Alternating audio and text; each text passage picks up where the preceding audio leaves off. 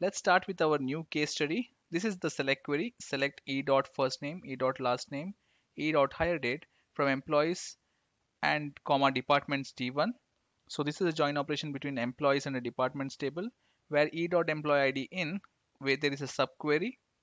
Select manager from departments T2 where department ID is equal to 10, and then there is a join operation e dot department ID is equal to D1 dot department ID and d dot location ID is equal to 1700, and e dot hire date is greater than 30th Jan 2000. So the output of this query is a single row. So let's analyze what the fundamental approach for SQL tuning is. So the fundamental approach for SQL tuning states that we start with such a column in the where part of the clause which has got too many distinct values. Okay, let's see how we want this query to be executed and how Oracle has actually executed this query is one and the same or not. Okay, so in this case, if we go with the fundamental approach, there are only three columns which we can start with. So the first column, first where clause part is e dot employee ID in, okay, and d dot location ID is equal to 1700, and then e dot hire date is greater than 30th Jan. We can't start with the join operation first. Instead of that, we have to start with either of these three where clause predicates. So let's see if we start with e dot hire date is greater than 30th Jan. So e dot hire date greater than 30th Jan 2000 is going to qualify for too many rows, right? So this is not a very good column to start with. Next column is d dot location ID is equal to 1700. So in departments table, location ID is again not a good column. So d dot location ID is going to again qualify for more number of rows. So the only column left is e dot employee ID, right? So in order to access the values of e dot employee ID, so now employee ID in an employees table is a primary key. So any output which comes to this in part of the clause will always be unique and is going to always expect one row for whichever value that is passed inside this subquery. So in order to get the value of e dot employee ID, we need to execute this subquery first, right? So this subquery, if we try to analyze, so it is doing a select manager ID from departments T2. Okay, so it is accessing departments table where department ID is equal to 10. Now in departments table, department ID is a unique key. So the output of this query again will always be a single row. So that means one row will be executed from this subquery and then the value will be given to the e dot employee ID.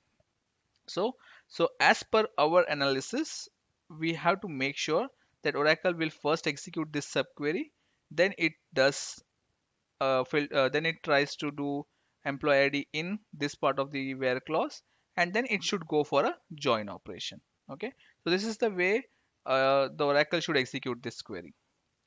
So now let's see whether Oracle has actually taken this execution plan. So looking at the execution plan, what Oracle has taken. So this is the execution plan. And if you create a parent-child relationship in this execution plan, so fourth operator will execute first. Okay, so let's see what fourth operator is. So fourth operator, if you look at the predicate information for the fourth operator, it says access d1 dot location ID is equal to 1700, right? So before that, if you see the row column, right? So row column is expecting, each operation is expecting some rows which are more than one, right? If the output of this query is only a single row, so in order to execute this single row, what I see is that there are so many rows which each and every operation is expecting. So this is again definitely not a good thing, because the output is one row but each operation is expecting more number of rows.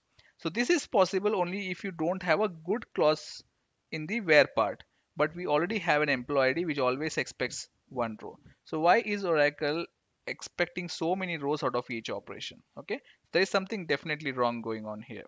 So let's look at the predicate information. So as like I said earlier, looking at this parent-child relationship, fourth operation will execute first.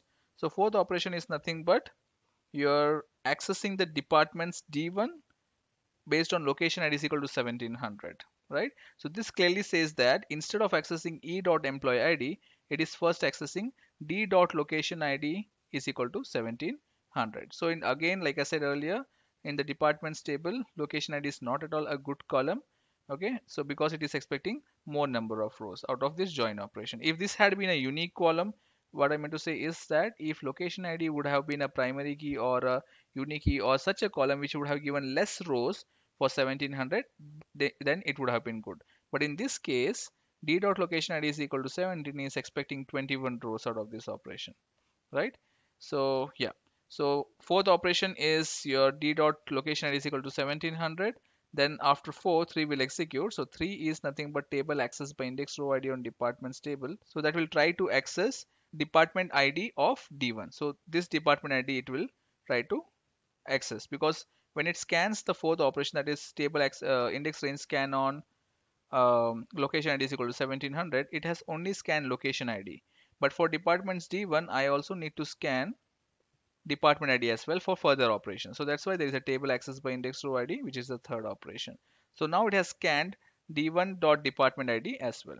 So again, when you create a parent-child relationship, so next operation after this will be the fifth operation. So now fifth operation is nothing but table access full on your employees table. So if you see the fifth operation, it is doing a table access full on the employees table, and then it is filtering out hire date greater than 30th Jan 2000. So this means that after filtering out d1 dot location is equal to 1700 and then going with a join operation over here, it is further accessing the employees table and then try to filter out the hire date which is greater than 20,000. So after this, it does a hash join, which is the second operation. Okay, and if you see the second operation, it is doing the join part. So that means this part of the clause, right? So how the Oracle has executed this step? So it has first accessed the d dot location id is equal to 1700. Then it has accessed the e dot hire date greater than 30th Jan, and then it did a join operation between these two, and later seventh operation will execute, then sixth operation. So seventh operation is nothing but executing this subquery and then accessing the e dot employee id after all the join operation and all the filtering is done. Okay, so this is definitely a very lengthy operation which Oracle has taken.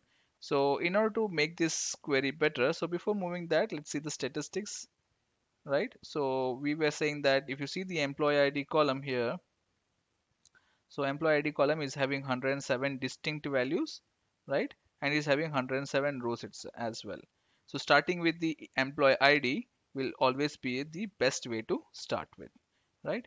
And if you see the location id of the departments table, it is having 7 distinct values and the total number of rows is 27, right? So that is why the location id is may or may not be a good column to start with. So that is the reason why we should start with e.employee id, right? And then go for a join operation with the department table, and then this rest too will go out as part of your filter operation. Okay, so in order to make this work, we have to introduce some hints. So now let's see how we should execute this query, or what is the solution for this query. So whenever you see such a query which has got a subquery, we should execute such a subquery first, provided that the outer column for this subquery is having more number of distinct values. For example, in this case, e.employee id is having too many distinct values. So that's why this subquery we should always execute first. Then e.employee should be accessed. After that, the result should go with the join operation, and then we'll filter out from the join operation whatever rows we have got back from these two output. So we will filter out d dot location id is equal to 1700, and then we'll filter out e dot hire date greater than 30th Jan 2000. Okay, so how we can achieve this? So in order to achieve this, we will pass just a small hint that is called as leading d2. Okay, so d2 is nothing but the table alias name. So this is the department's table, and for that we have a d2 as the alias. So this alias will be passed as a leading hint. So that's why this subquery will execute first, and then e.employee id should be accessed. So let's see whether the Oracle has actually executed the expected plan. So looking at this is the execution plan after passing the leading hint of d2. So if you again create a parent-child relationship for this operations and or the execution plan, fourth operation will execute first, and then third operation will execute. So let's see what is the fourth operation. So fourth operation is nothing but accessing the department id is equal to 10, right? So what does this mean? So it is accessing department id is equal to 10. That means it is executing the subquery first, which we wanted. So after this subquery is executed, we have to make sure that e.employee id is accessed next. So once fourth operation is done, third operation will execute because 3 is the parent of 4. So what is the third operation? So third operation is nothing but filter of manager ID is not null. So why there is a table access by index row ID for the third operation is because it has accessed the department ID is equal to 10, but for that department ID is equal to 10, it has not accessed the manager ID, right? So that is the reason why you see a third operation table access by index row ID, so that it can fetch the manager ID information. So after that, sixth operation will execute and then fifth will execute. So what is the sixth operation? Sixth operation is nothing but accessing the employee ID is equal to manager ID. So that means, so this part of the clause, e.employee ID in. So this is getting executed, right? So this is what we wanted. So sixth operation is nothing but accessing your employee ID for that respective manager ID. So this part of the clause is executed here. Now at again fifth, if you see, after sixth, fifth operation will execute. So what is the fifth operation? It is filtering e.hided greater than 30,000. So after this query is executed, this part of the clause is executed, it will try from this employees, it will try to filter out e.hided greater than 30th Jan 2000. So if from this row, that if the employee hire rate is greater than 30th Jan 2000, that row will be retained. If not, that row will be discarded. All right. So after that, eighth operation will execute and then the seventh operation will execute. So what is the eighth operation? So eighth operation is nothing but e.department ID is equal to d1.department ID. So this is your join operation. So this is exactly what we wanted. So looking at this execution plan, this is the best execution plan which it is supposed to be running, and this is what we wanted Oracle to execute, right? So to summarize, this execution plan has first ran this subquery, then it has ran the e.employee ID because this is the primary key. After that, from this row, whatever the output of this part of the clause was, from that row e.hided was filtered out, and then it was given for the join operation. And later d1.location ID is equal to 1700 was filtered out as part of the seventh operation. So do you see a filter predicate here? Location ID is equal to 1700, right? So this is how you should execute, look or tune a query which has got a subquery. You start with the subquery first, which has got an outer column with too many distinct values, rather than going with such a column that is d.location is equal to 1700, which has got very less number of distinct values, right? So if you want to further confirm that the investigation is correct or not, so you just run this inner subquery, select manager ID from department A2 where department ID is equal to 10. So the output is only one row with manager ID is equal to 200, right? Then you can fire this query, select count of star from employees where employee ID in 200. So this is going to give you one row. Okay. So we are running these two queries to validate that the output of this query is a single row and the output of this clause e.employee ID in is also a single row. So those two things we have validated. So that's why we have a one row here. So if you want to further analyze, if you accessed e.location is equal to 1700 first, how many rows it is going to give you back? It is going to give you 21 rows, right? So overall department is having 27 rows. So out of 27, it is you are accessing 21 rows. So definitely this is not a good column to start with. So the ideal way is to start with the subquery and then to start with the e.employee ID and then go for the join operation. Okay. So this is how you can tune a query which has got a subquery within it. So with that said, we'll conclude the case study for today, and I wish you a very wonderful tuning experience.